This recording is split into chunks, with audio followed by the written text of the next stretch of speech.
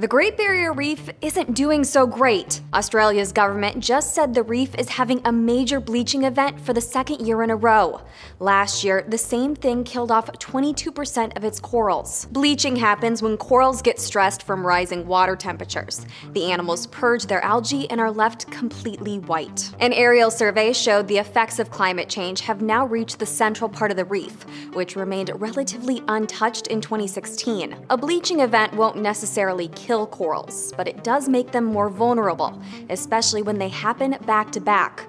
The corals don't have time to recover. Australian officials are urging governments around the world to stand by the Paris Agreement and reduce greenhouse gas emissions to protect the reef. The Marine Park Authority will take another survey next week to assess over 1,000 other reefs along the Great Barrier Reef.